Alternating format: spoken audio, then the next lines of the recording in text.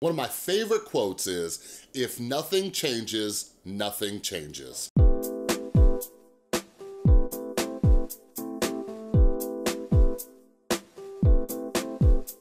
What is up, everybody? This is Chris from The Rewired Soul, where we talk about the problem, but focus on the solution. And if you're new to my channel's all about mental health, and what I like to do is pull different topics from the YouTube community, try to teach you how to improve your mental and emotional well-being. So if you're into that, make sure you subscribe and ring that notification bell. And before I get started, quick announcement for all of my beautiful Patreons out there, or patrons out there.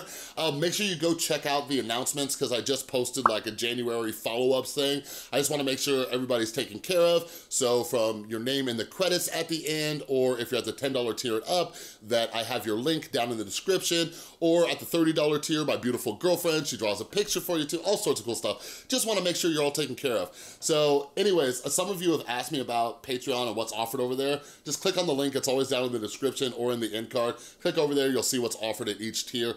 And this week, exciting announcement, I am starting the podcast, and it kind of involves Patreon, so you'll all see what that's about soon. So anyways, I wanted to do this topic today about our Trisha Paytas and Jason Nash's relationship. Is it a lost cause? Are they hopeless? Because I want to just kind of follow up, because we looked at one dynamic with Liza Koshy and David Dobrik, where two people split up or even take a break, and one of the people works on themselves because they need to.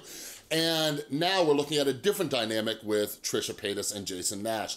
So a lot of you asked me about this, and this is part of my relationships playlist. A lot of you asked me about different subjects. So by the way, if you didn't know, I have an entire playlist called the Broken Picker Relationship Playlist. Check that out. Like 99% of your questions have been answered in that playlist, so go check it out. But anyways, when it comes to Jason and Trisha, obviously they have their ups, their downs, and all of that, and I've done plenty of videos about it.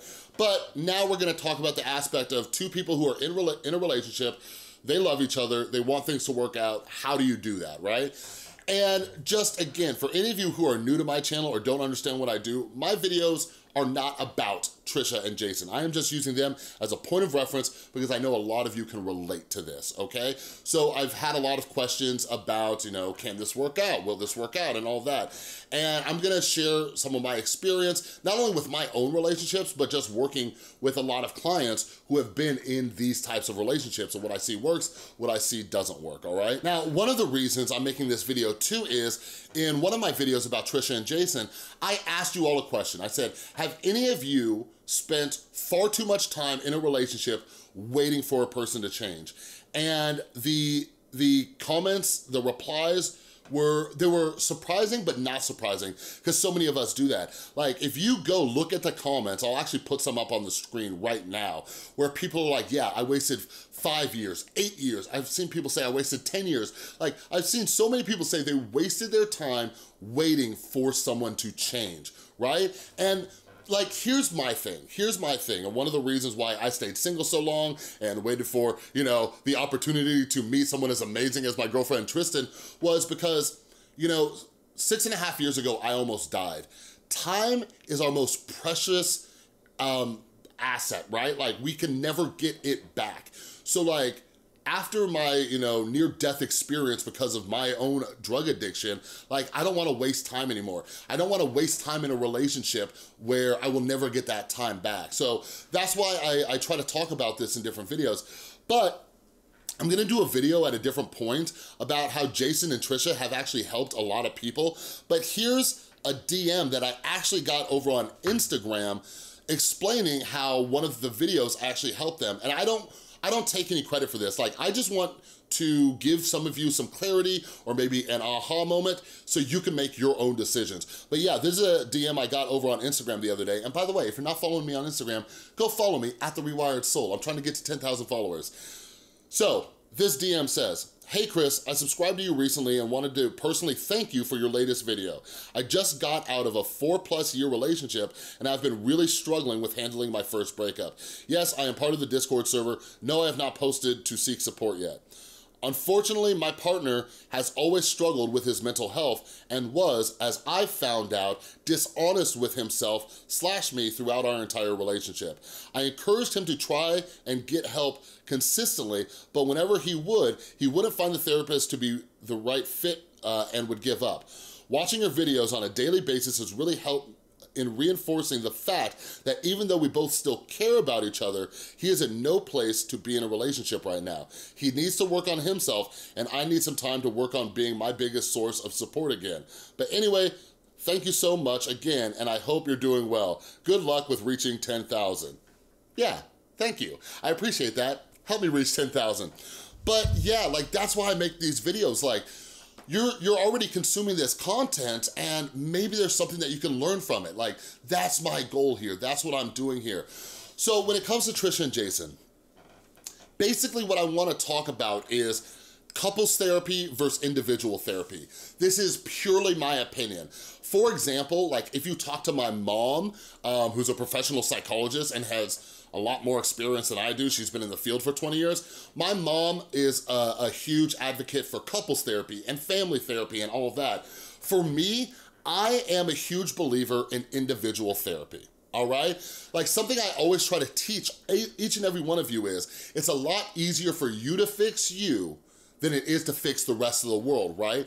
So what I had to learn when working on myself, when working on my mental health was I need to, it's not so much about how everybody else is going to change because I have no control over that, but it's about how I deal with it, right? How do I respond to situations? Like I have no control over, for example, I have no control over the nasty comments that I get down in my videos. No control over that.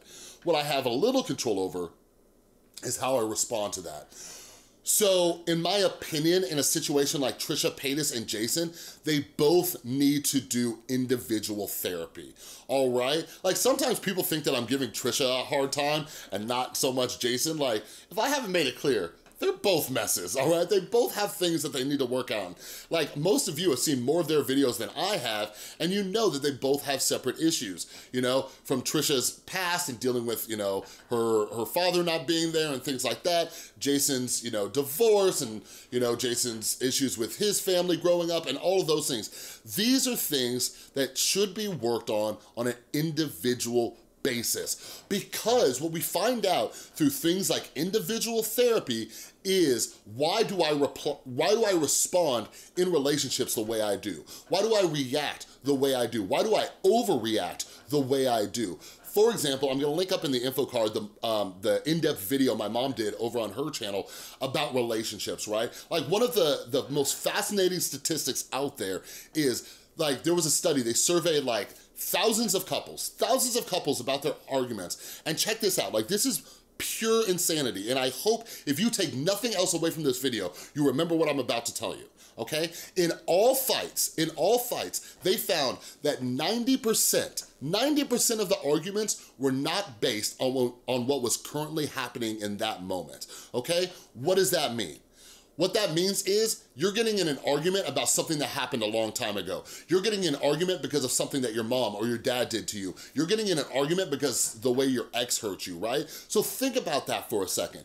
This is why individual therapy, when you're trying to work on a relationship, is so important, because you're snapping at your partner for things that somebody else did, right? Your fear of abandonment isn't because of your partner, it's because of you know, one of your parents not being there, or it's because of a breakup you had that was, you know, somewhat traumatic. They up and left you, right?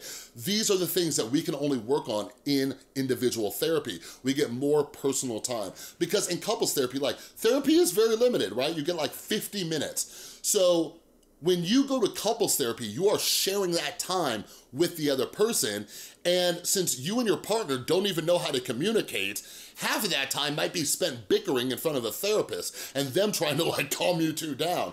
But if both people, Trisha and Jason in this case, were going to therapy on their own, they could talk to somebody, right? And get this unbiased outside point of view. Because what you find in a lot of relationships is, oh, I'm right, this and this. And sometimes like, people are looking for someone to just agree with their side. Like so many of our issues in relationships is we wanna win, right? We wanna be the one who won that argument. So when you're working with a therapist who doesn't know you, right? They have no problem calling you out on your crap if they're good at what they do, all right? This is another reason why a therapist is better than going to your friends or going to your family. I'm not saying don't rely on your friends and family for support, but you gotta understand that their opinions of you might be somewhat biased. Here's a great example. I was in my full-blown drug addiction and alcoholism while I was still with my son's mom. And I had a bunch of friends where no matter what happened, they would side with me. I spent all the money on drugs, they would side with me, right? I was drunk at my son's birthday party, they would side with me. Like, you see what I mean? So it's not always good to have your friends and family members as the one that you're relying on because they might just be enabling you.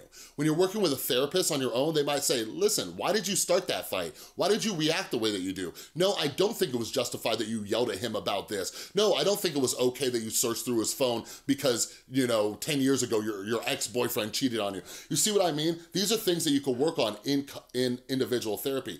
Now, in my experience, what I've seen is when both people work on themselves, then coming together for something like couples therapy then works, all right? Because both of them have been trained through different therapeutic processes to have like their own coping skills, their own communication skills, to work on some things from their past. And now they're like next level, okay? So it's like individual therapy is like relationships 101, and then couples therapy is like relationships 102. Is that how college works, Tristan? Sure, okay, cool, we're on track. I have some sick analogies in case you didn't know, all right? So if you're somebody who is in a relationship, like quit trying to force your partner to go to therapy with you or anything like that. Like, start doing it on your own. What a lot of people get hung up on is they think that the relationship can't get better until both people are doing it. Your relationship might get better just because you are working on you. Now, will it always work out? No, not always. You might go to therapy and realize that you are in a terrible relationship. That's a possibility as well. But if you're in one of these relationships, there is nothing holding you back from working on yourself. All right? But anyways, I would love to hear from you down in the comments below. Like I said, I'm an advocate for individual therapy. Someone like my mom is big on like couples therapy. Let me know down in the comments below, like, have you tried couples therapy? Do you find individual therapy more beneficial? Do you get more clarity? Whatever you got, let's share our experiences down below in the comments, okay? Anyways, that's all I got for this video. If you like this video, please give it a thumbs up. If you're new, make sure you subscribe and ring that notification bell because I make a ton of video. And a huge thank you to everybody supporting the channel over on Patreon. You are all amazing. And remember, go check out the new post on Patreon in case I don't have you on the credits list or anything else, let me know, all right? And if you want to check out Patreon, click or tap right there. Thanks so much for watching. I'll see you next time.